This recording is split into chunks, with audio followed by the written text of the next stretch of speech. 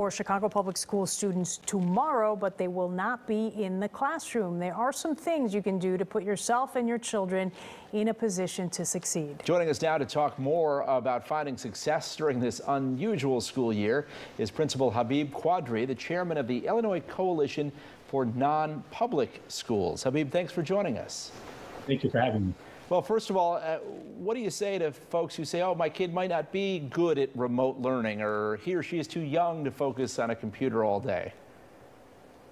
For sure, this is a unique school year. And so we want you to realize for parents that you are not the only one. This is going to be very unique, and that's why it's going to be something that we need to make sure that we communicate with the kids.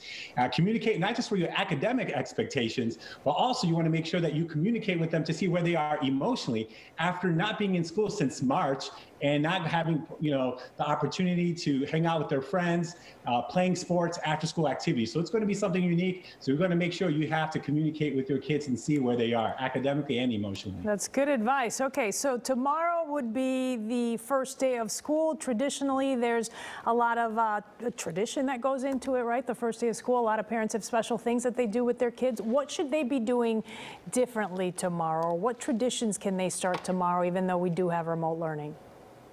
One thing is that you're going to have to build consistency. And I know it's going to be different because they're not leaving the house or the apartment. Yeah. But one of the things is that you need to make sure now summer break, March, April, it was kind of like an emergency remote. Now that this is going to be the starting of a new school year, making sure that when they wake up, that they comb their hair, they brush their teeth, they change their clothes. They don't have to wear their uniforms or school outfits, but they just need to make sure that they're changing every single day and making a routine for study time, for making sure that I have time to play, also to have times where they have some entertainment, social media games, but also making sure they have a scheduled, consistent time to have family hour to discuss how the day went and making sure that we have a successful school year. So in addition to being a principal, you're also chairman of the Illinois Coalition of Non-Public Schools.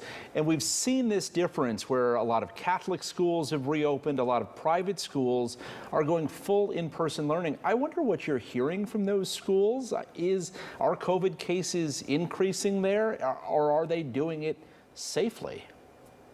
I mean, right now, I know just in the last week or two, schools have just begun. So overall, I know many of the archdiocese schools and many of the private schools have started to go in person or have a hybrid. So I think it's going to be, I know for many people, it might even be a case study for this first month, because I know many schools, even the public schools and some private schools, are going to look after September 30th or October to see, hey, how did it go? I think right now, making sure that the safety, security, and they're having their COVID plan at school and checking in with their local health officials. So it is something that's going to be something I'm going to be paying attention to, and many others are. But at least the first 2 weeks, majority have gone well. I know there's been 1 or 2 cases at some schools, and they've had to then go into remote learning. I want to ask you about technology, and a lot of people are having a difficult time navigating the technology, right? The laptops, the broadband internet, and teachers are having to do a quick study and training on how to work these systems. How do you think this is all going to change moving forward a year from now, 2 years from now, when it comes to the training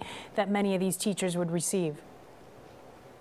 Now they're going to have another arsenal in their toolbox, right? In some ways, because it is something unique, no doubt about it. A lot of times people might be like, well, it might be, oh, they're home, they're getting to teach from home. No, it's going to be tougher because to keep the attention span of a child, then also to make sure that to assess a child through online, making sure they're there, they're listening, they're paying attention. It is going to be difficult. But now with all these different technology apps that are coming out to make things better, to be more accessible for kids, but also to teach better and giving different tools and methods to hopefully have kids understand, it's going to now have another option in case something ever else happens. But now you see teachers who are maybe not technologically advanced are becoming. And a lot of their professional development has been focusing on that. So now you have another thing on their belt to kind of make them a better teacher.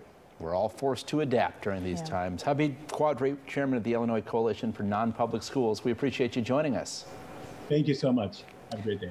Next in sports, see how the Cubs got